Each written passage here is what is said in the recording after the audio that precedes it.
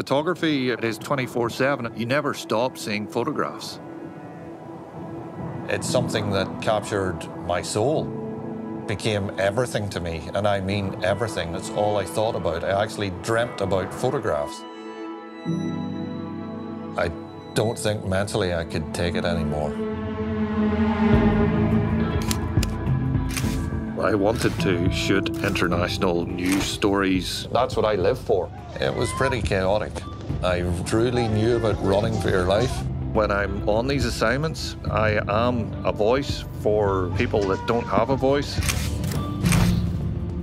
Cahill's work explores configurations of trauma and struggle, community and conflict. The Pulitzer Prize in Journalism for feature photography. He remains the first and only photojournalist from this island to be awarded the Pulitzer Prize.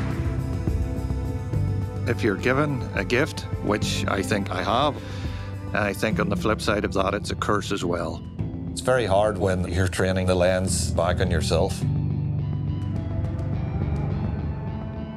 For me, it just wasn't possible to be the best photographer I could be and to be the best father or partner or son. I'm still dreaming in photographs, but I don't even own a camera.